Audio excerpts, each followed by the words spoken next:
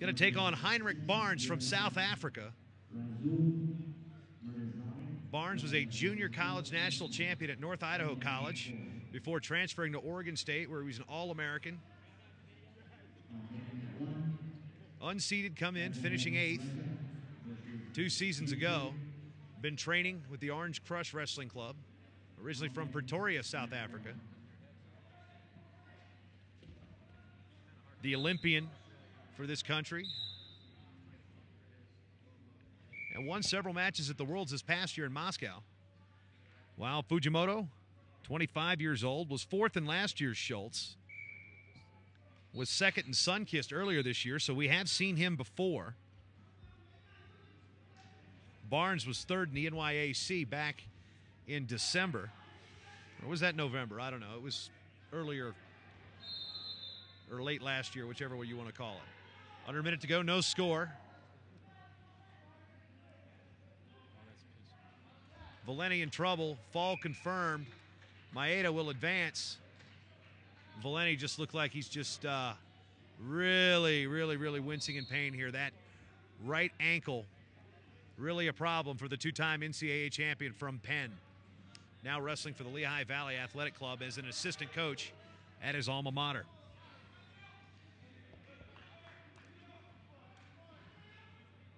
Upcoming now is Shawnee Mission, Kansas native and former Iowa Hawkeye, Joe Johnston. So I guess Adam Fenn's going to take an eye on this match and watch it intently, being the Hawkeye fan that he is. Islan Garcia of Canada is his opponent.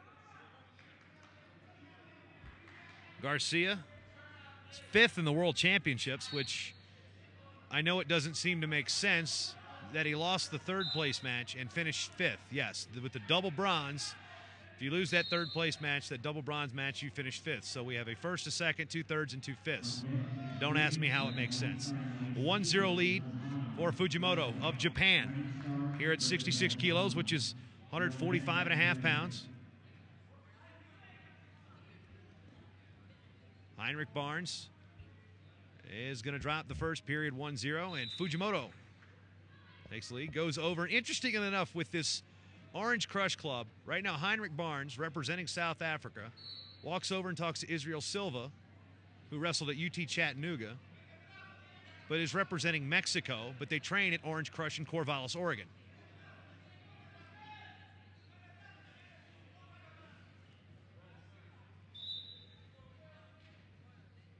Johnston and Garcia scoreless, 20 seconds in.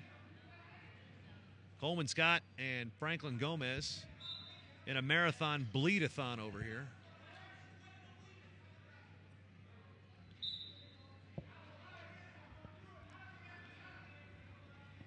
About 150 now up over on mat number 4. Magomed Gadziev. Excuse me, that's the wrong one. It's Rajul Murtalayev of Russia and Phil Simpson of the U.S. Army.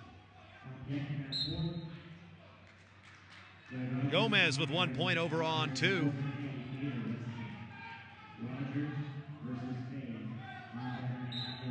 Minute to go, no score. Fujimoto in on a leg on Barnes. Barnes posting on the head.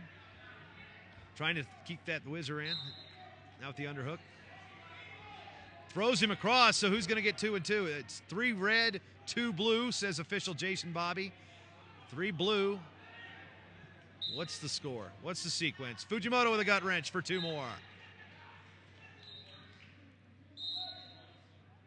All right, so it was 3-2. And then 2 more. Okay, so 3 red, 2 blue, and then 2 red.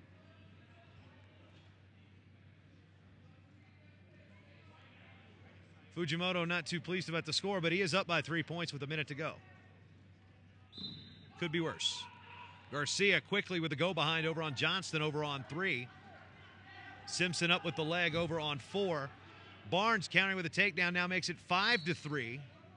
Trying to work that gut wrench, trying to clear his legs. Trying to load to his left side. Drops to the ankle. Jason Bobby says, let's bring him up to his feet.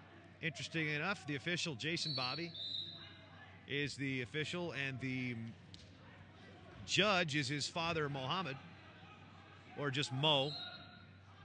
Not sure who the mat chairman is. Barnes needs a 3 here. 2 points will not do it because Fujimoto has the 3-point move.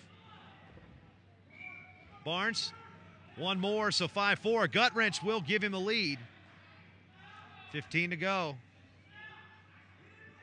Driving over to the left side, up to our feet with 10 to go. Barnes needs 2. 1 point is not going to do it because the greater amplitude move, for lack of a better term, was scored the 3-pointer. Similar to judo in that effect. Arm spin, bailing out. Now 5-5. Barnes needs a turn here with 3 to go. 2, Fujimoto bases down. It's going to hang on. So it says 5-5 on the scoreboard, but because of the 3-point move earlier in the period, that carries greater significance. So advancing into the finals at 145.5 pounds, that's 66 kilos from Japan.